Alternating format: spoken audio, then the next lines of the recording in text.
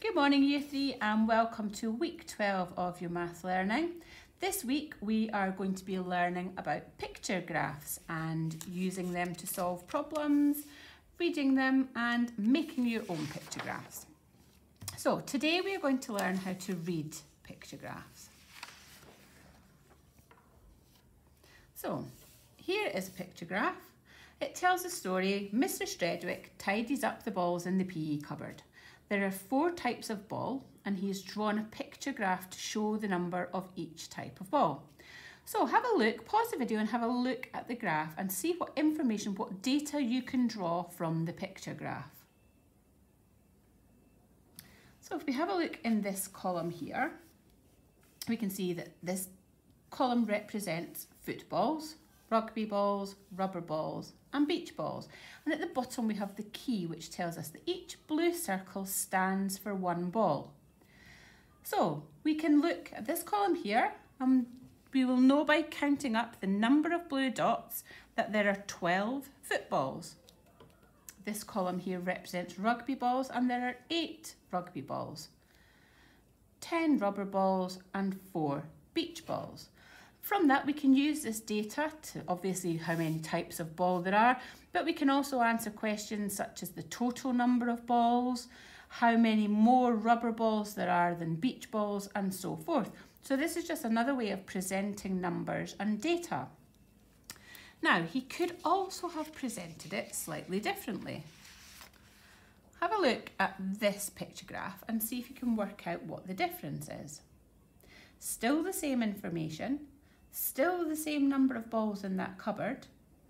However, this time he has used a blue circle to represent 2 balls.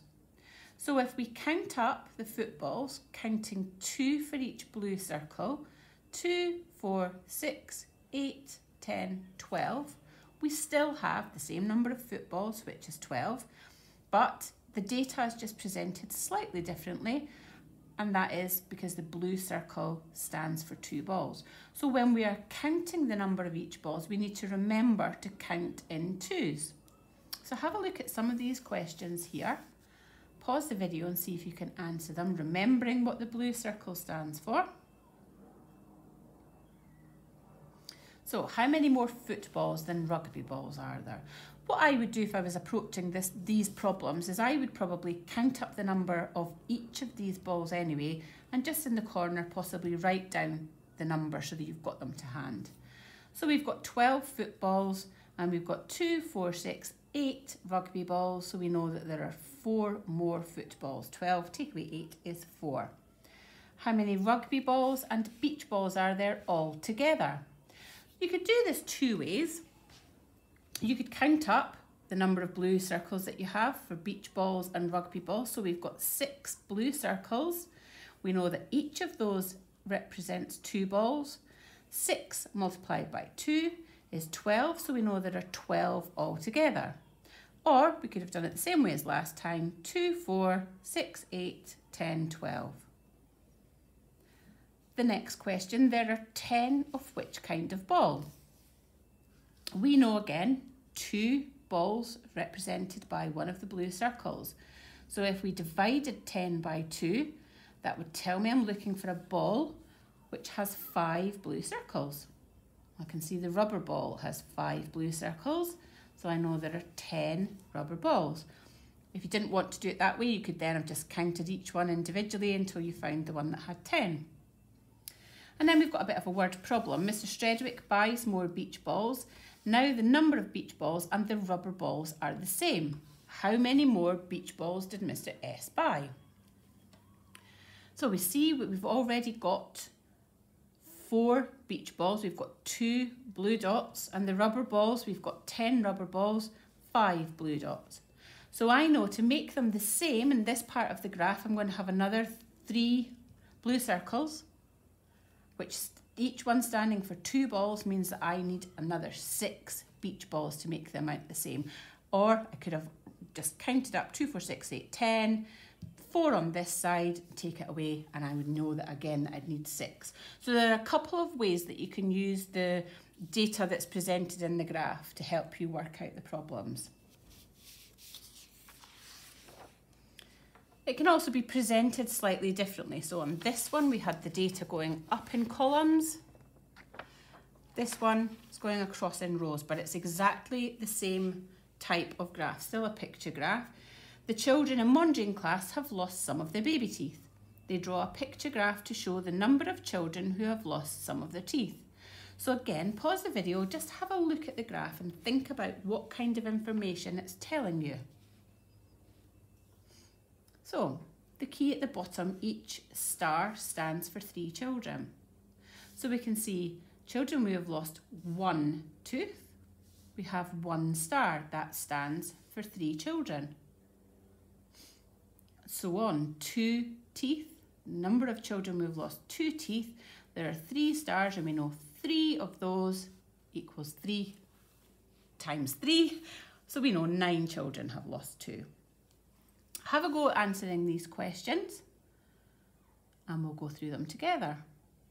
Okay, hopefully you paused and had a go at answering these questions. So I'd already given you some information. I'd worked out for you that 1 star means that 3 children have only lost 1 tooth. Again, 2 stars means that 6 children have lost 3 teeth. So I asked how many children have lost 2 teeth. So you'd go to the picture graph up here, follow it along, you would see that there are 3 stars. Each star represents 3 children, so we know that the number of children who've lost 2 teeth is 9. And again, how many children have lost 4 teeth? 4 teeth, again, it's 3 stars, so you would again know that that's 9 children. How many children are there altogether in Mondrian class? So there are a couple of ways you could work this out. You could work out how many children are represented in each of the rows, or you could count the number of stars that we've got in the picture graph in total. And we can see we've got 1, 2, 3, 4, 5, 6, 7, 8, 9. Each of those represents 3 children. And if we know our 3 times table or our 9 times table, 3 times 9, 9 times 3 is 27. The number of children who have lost blank teeth is the same as those who have lost blank. So we're looking for the number of children to be the same, and we see that they're the same in these 2 rows here. So the number of children who've lost 2 teeth is the same as the number of children who have lost 4 teeth. And here we have another another picture graph rather. Now you will have noticed that in each of these graphs we use different symbols to represent the fruit, the teeth, anything in the picture graph, the different kinds of footballs. It doesn't really matter what kind of shape as long as you use the same shape in each section of the graph so that the person reading the data from it knows that one of these represents a particular number. Now have a look at this graph because you will see there's something slightly different about it.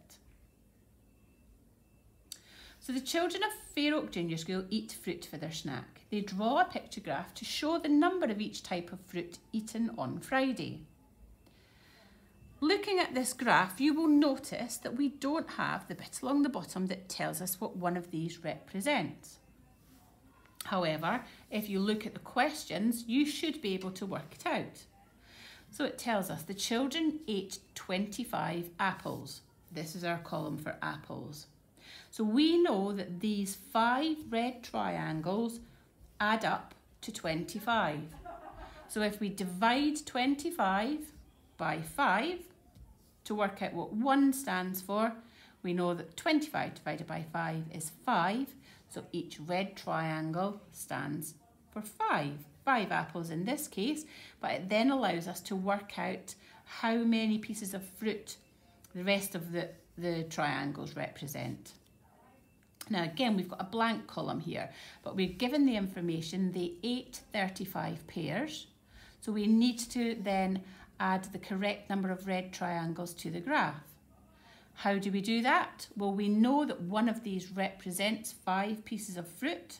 So if we divide 35 by 5, we get 7. So we know we would need to draw 7 red triangles on the graph. Then we asked the least popular fruit was, well, we could do that simply by looking at the number of triangles. And we can see that grapes has only one red triangle, which means only 5 children ate grapes, so that's the least popular. And how many fewer oranges than bananas did they eat? Again, two ways you could do that. You could look at the number of red triangles and we can see that there are 2 more in the banana, even though I've written orange here. The banana column, so we know that these 2 represent 5 each, which is 10, or you could have added each column up, 5, 10, 15, 20, take away 5, 10, leaves 10, so they ate 10 fewer oranges than bananas. And altogether, the children of Fair Oak Junior ate how many pieces of fruit?